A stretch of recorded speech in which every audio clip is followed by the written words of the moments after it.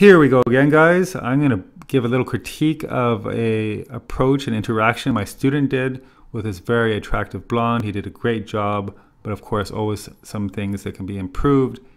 If you're a guy that's watching this and you're thinking, oh, I can never do that, I can never walk up to a woman and introduce myself, that is totally false, because I was in exactly the same position as you are, and my student also was in that position. But just like anything, it can be learned, and the foundation is confidence. I know it's a buzzword, but it is very important. I will break that down later on.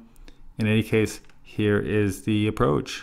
Hi, sorry, super random. I was just walking the other way. I'm going to meet my friend for brunch, and you caught my eye. I had to run back and come talk to you. You're really pretty. Derek did a good job right there on the opening. He painted a picture first, basically telling a story. I like to call it a mini story, which he used to open. And what that does is creates a hook, grabbing her attention so she stops long enough so you can tell her exactly why you're talking to her. It's a little bit more romantic and also more interesting than just running up and blurting out a compliment as well. So Derek did a good job there. One thing I would critique, however, is when he said sorry. Like one of the first things he said was sorry, hi, sorry.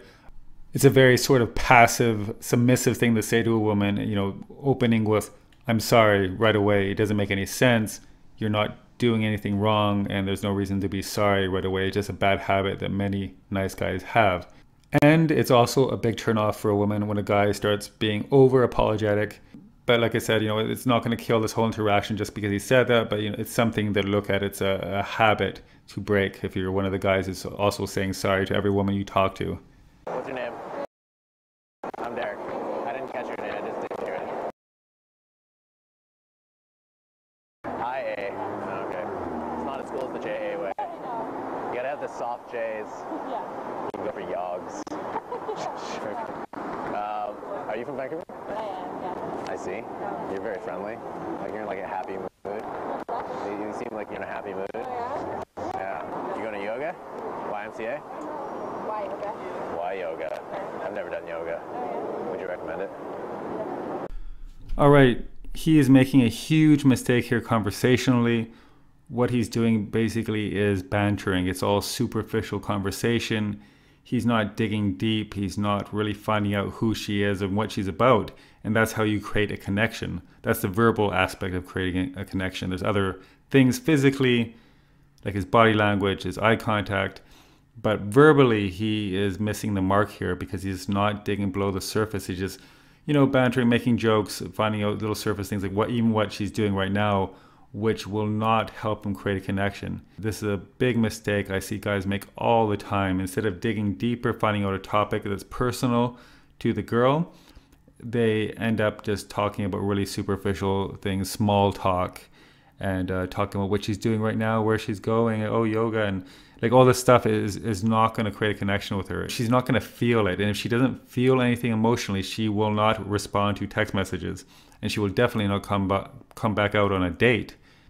Also, the audio isn't very good. However, she is just giving one-word answers most of the time and responding to his questions pretty directly, not really adding much conversationally. So there's not really much going on here, and Derek is not digging deeper. He's not going below the surface, not getting past all the superficial stuff. A little bit of banter is good. A little bit of humor and some jokes are okay. But you don't want to stick to that. You don't want that to be the whole conversation. You need to go below the surface and really get to know her. And you have to do it in a short time. Otherwise, you will not get a date. Anyways, the rest of the clip is pretty much the same. It's just more banter, more superficial talk. She's giving one-word answers. Finally does ask what he does, which is the most interactive she was during the whole conversation. That's okay. Sometimes it's just because the girl is intimidated, intimidated in a good way, because she's, you know, she'll be like, wow, this cool guy just walked up and talked to me. However, in this case, I don't think that was the case. It's just that he wasn't able to really create a connection. Talked too much as well for almost the entire conversation. It was just him until that one question when she asked what he does. So you don't want to dominate the conversation when you go talk to the girl. Get her to talk about herself. Dig deep. Find out some interesting stuff about her. That's how you create a connection.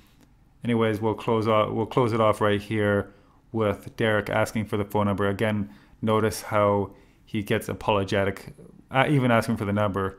And you know, sometimes that's okay. Sometimes you can just state the obvious, saying, yeah, it is awkward or it is random, and that's okay, but you don't want to do it too much. Opinion of me, really. Do you like coffee? We should get a coffee. Yeah. I know this is super random. Yeah, no, I do have to go though. You do. One last note though, you'll notice that when he asked her for coffee, it sounded like he meant right now. He's like, do you like coffee? We should have a coffee. And so she thought the same thing because he wasn't specifying that he meant for later. And then she's like, yeah, I know, I have to go though.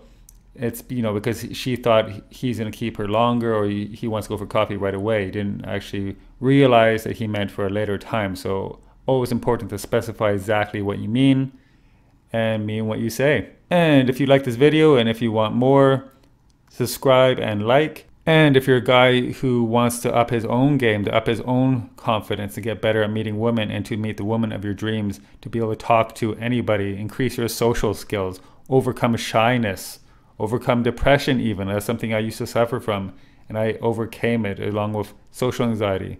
If you're one of these guys, I am putting a link in the description. There should also be a link on the video maybe, depending where you're seeing this.